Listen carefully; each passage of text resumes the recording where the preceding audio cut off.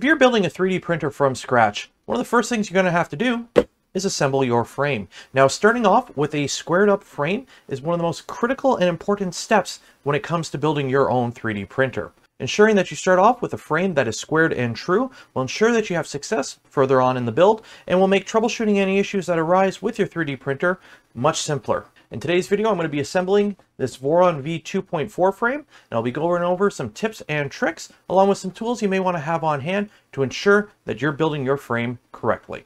Let's get started.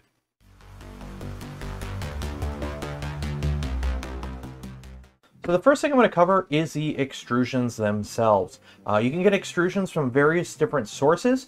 If you are purchasing a kit, most of the time they come with the extrusions. This is an LDO kit that I'm using for the printer, so we have LDO extrusions. Now, whether you self-source your build or purchase a kit, when the extrusions arrive, there are two things you're going to have to keep an eye out for. One is the length of the extrusion, and two is that the extrusions are cut square. So I just pulled out a few extrusions here just to demonstrate. So when it comes to the lengths of the extrusions, the actual length comparing to the CAD data, while important, is not actually the most critical thing when it comes to checking your length.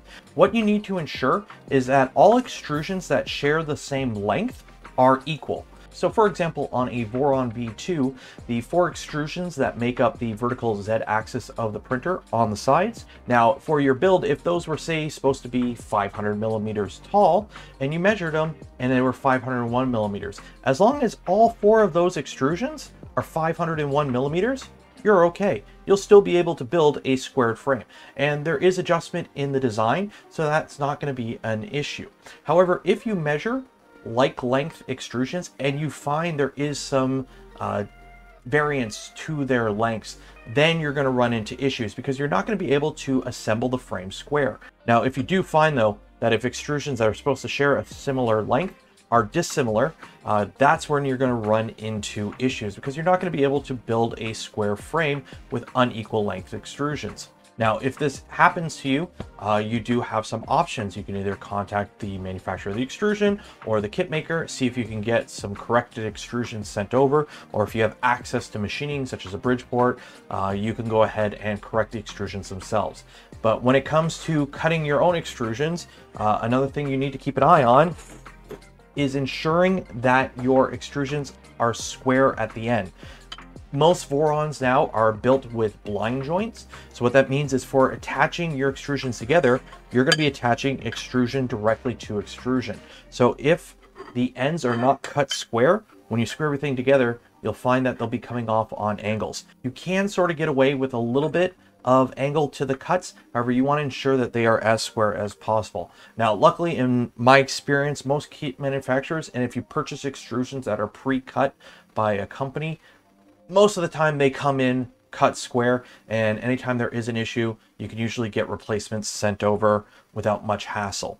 But if you are cutting extrusions yourselves, you are going to want to ensure that you're cutting these extrusions as square as possible. You're going to have less headaches down the line. Now, outside of the extrusions, what else do you want? Well, you're going to need some screws to put it together, but you're going to want some tools to ensure that you're putting this frame together as square as possible and as easily as possible. And the first one is a flat surface. So on my desk here, this is actually a quartz offcut that I got from a countertop manufacturer. Now, obviously, this is not a Starrett layout table. This is not, you know, precision, but it is flat enough for what we're doing. Now, if you don't have something like this at home, or you don't have the ability to go get something, you're going to want to build your printer on the flattest object that you can within reason.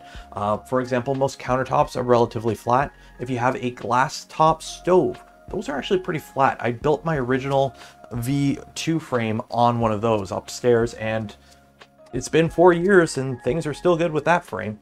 So you are going to want to ensure that you're building it on the flattest surface you can. So your build surface is definitely going to vary depending on what you have available, but this is not something you're going to want to build on a carpet, for example.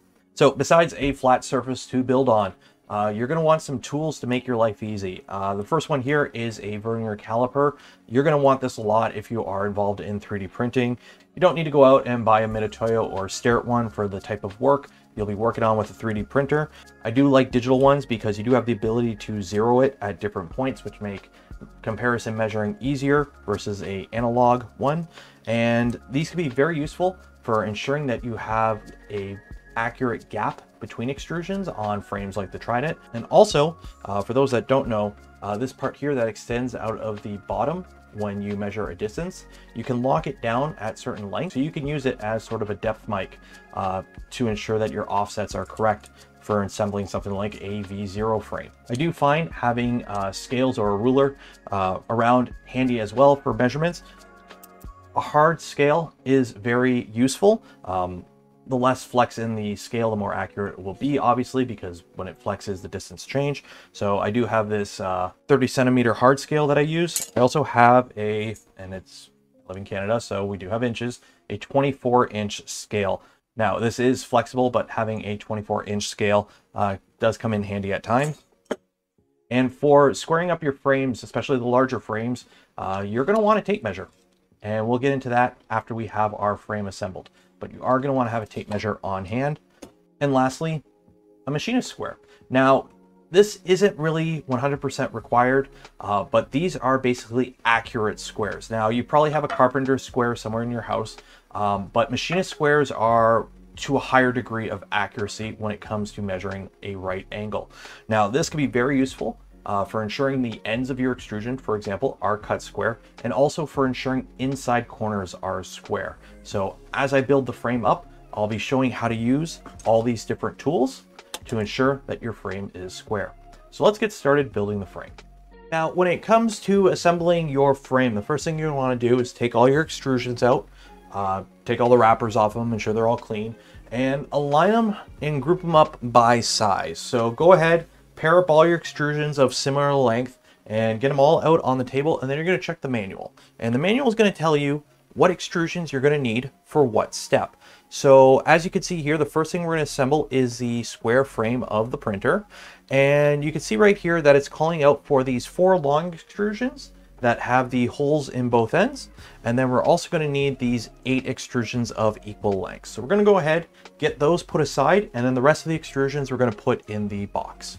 Now, I'm going to be assembling this frame using blind joints, and I do have a separate video all about blind joints, and I'll link it here if you want to take a look at that. Now, if you are assembling your frame using something like Masumi corner cubes, open build corner cubes, or if it's a printer that uses brackets for attaching your extrusions together, obviously there's going to be different steps involved when it comes to actually attaching things together for the frame, but the steps for squaring up the frame should be similar, so you can follow along if you're building a rat rig, for example.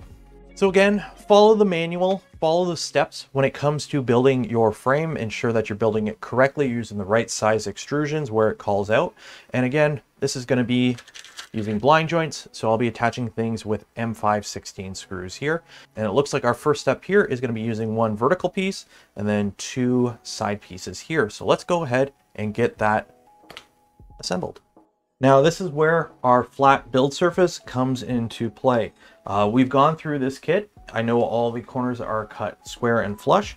So when it comes to ensuring that we're building things up square, you're going to want to essentially ensure that all surfaces are flat to your build plate when you tighten everything together. Now, if, for example, you do not have something flat in your house to build your printer on, your house was built in the 1800s and everything is completely out of whack. In a pinch, if you really need to, you can use your build plate. Mike 6 aluminum cast tooling plates, those are very flat.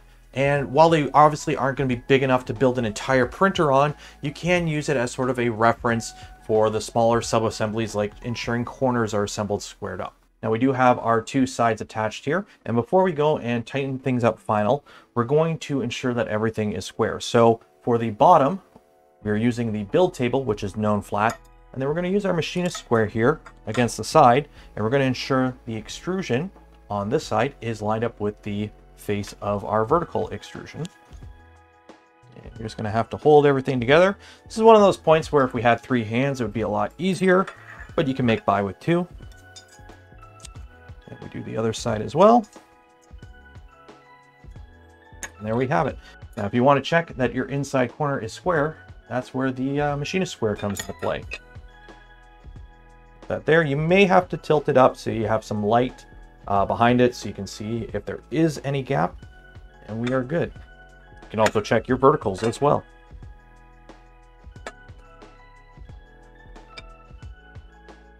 And we're good. Now at this point, you would go ahead to the next step, and you're just going to carry on. Each corner is pretty much going to be the same thing. Eventually you're going to get to the point where corners are joining together. But you're going to go through and you're going to assemble each corner, squaring it up as you go along until you have a fully assembled cube. So I'm going to turn on the fast forward and let's get this frame built up.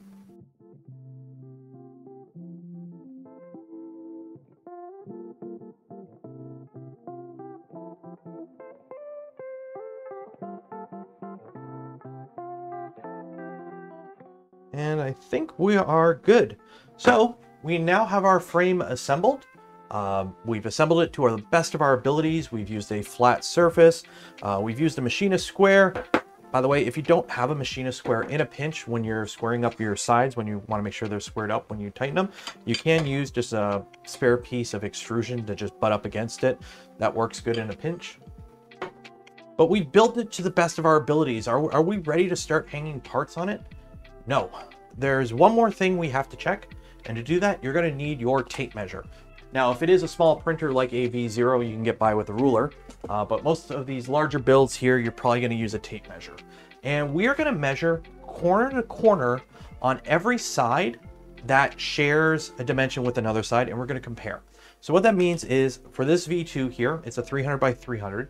I'm going to measure corner to corner on all 4 of these vertical sides.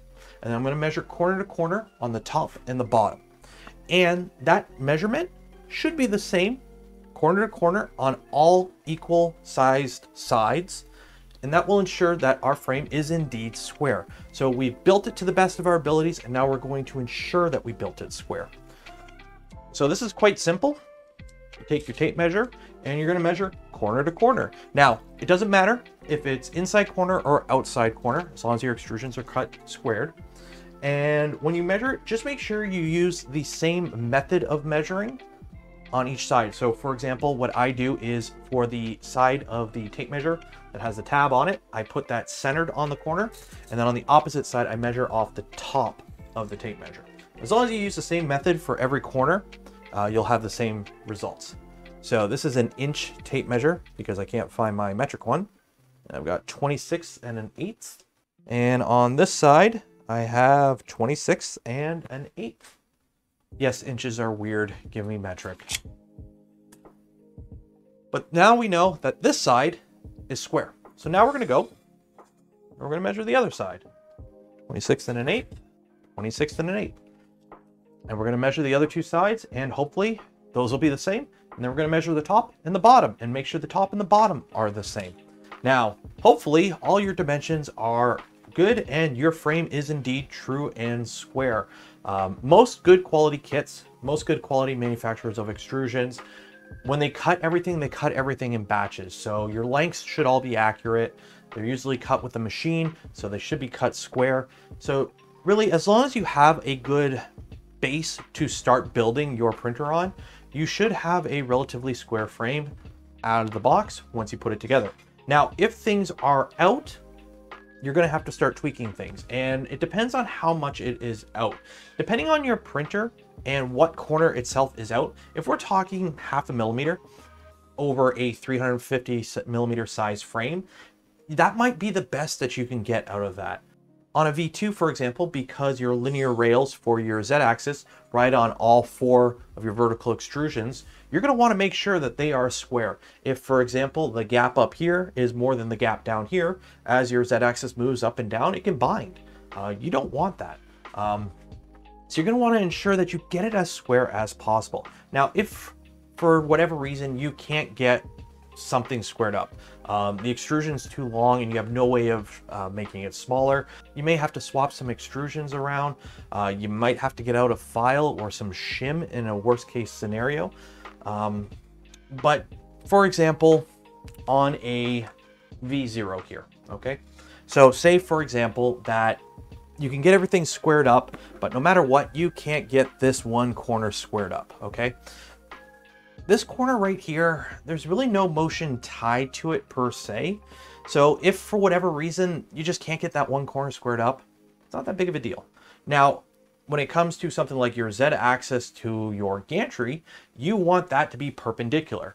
If your Z-axis is not moving straight up and down and your gantry is not moving flat horizontally, and they're not, you know, perfectly square to each other, when you print something, everything's going to come out like the Leaning Tower of Pisa. So you want to take the time, pour coffee if you need to, and make sure your frame is square, and make sure you're starting your printer build off with a solid base. Now, this is just the outside frame of a printer. On a V2, this is pretty much the critical part of squaring up your printer. Now, on other printers, like a V0 or a Trident, you're gonna have extrusions within this that are also critical to motion. That's where the set of vernier calipers will come in handy. So on a Trident, for example, your gantry rides on an extrusion that mounts roughly about here. So when it comes to building your Trident frame, you're going to want to make sure the outside of it is squared after you build everything up. And then when it comes to ensuring that your gantry extrusion that's within the frame is installed properly, you're going to compare the gap on the front and the back. And that's where having an accurate set of vernier calipers come into play. Now, going back to a V0, for example, there are locations where extrusions are inset from the exterior of the printers. So you're not building a complete square. There's extrusions missing in spots and there's extrusions inset. So when it comes to insetting them, to ensure that you're insetting them the correct amount, again, you can use your vernier caliper, set it to whatever distance that they need to be inset by. And when you're assembling your frame, you can use that set distance there as sort of a standoff to ensure that you are setting all extrusions to the correct location. So I hope you enjoyed this short little tutorial video on how to assemble your printer frame and ensure that it's squared to the best of your abilities.